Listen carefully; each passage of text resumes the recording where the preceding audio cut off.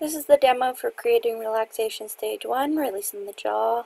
In this demo, I'll be using Punzi, a 14-year-old paint mare who has never done this exercise before.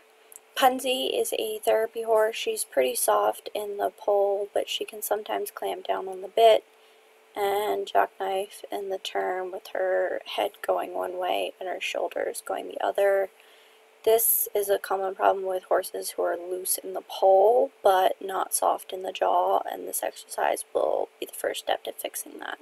So start out facing the horse's shoulder, and you saw she did give to me there a little bit, so I released, but now I'm back asking her to do it again. You see she's misinterpreting this as a cue to bend or pivot on the forehand. This is probably the most common response you'll see in a lot of horses. But she licks and chews, and I release the pressure. You see I'm just following her. I'm not getting upset or trying to prevent her from making a mistake. This is important to the learning process. She needs to cycle through all the options so she can figure out what I want and draw her own conclusions to really understand the exercise. You'll probably end up spinning quite a few circles.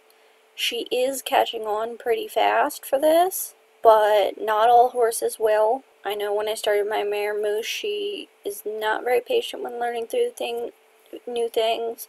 She took quite a bit of more time, and I could only do it like on once either side for the first couple sessions before she got pretty fed up. So you do have to be really careful. Not near all horses will accept as much repetition as I'm doing with Punzi in this video. She is very tolerant. So don't feel bad if your horse doesn't catch on near as quick as she does. So this is just stage 1. Next article will be stage 2, long and low, which the demo video should already be up for that. That would be long and low on the ground. And that will be the next step in fixing these types of problems